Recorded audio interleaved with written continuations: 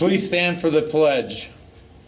I pledge allegiance to the flag of the United States of America and to the republic for which it stands, one nation, under God, indivisible, with liberty and justice for all.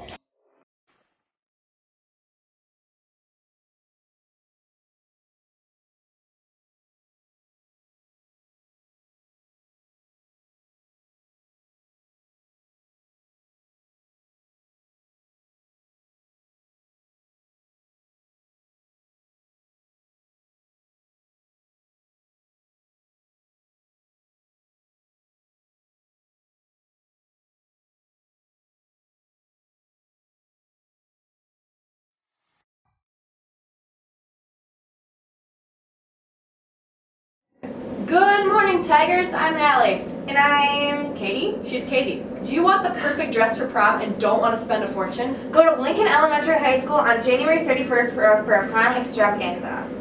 There will be all things prom, from men's dress shoes to the perfect jewelry to match your own dress.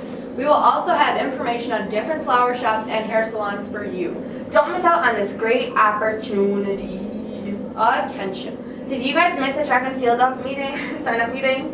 See Coach Moretti or Coach Smith ASAP to get information on the upcoming season. Thank you, Maya Long, Tia Gordon, and Ezekiel Medina. They put in overtime Wednesday and went to the woods and meadows to shoot an interview for a project Ready One is working on. We couldn't get this done without you guys, so thanks. Tiffany Gorski is a yearbook rock star. She's been taking care of final details with several pages that needed cleaning up. And she's doing it with a smile. Tiffany is awesome. Good job.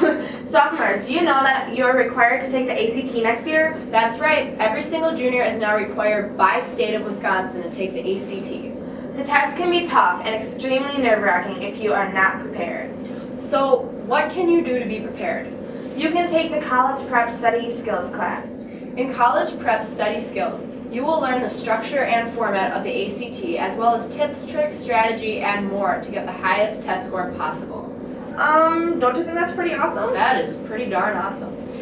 If you want to know more, though, talk to Ms. Ruka or any current junior or senior who has taken the class. Do you like studying history?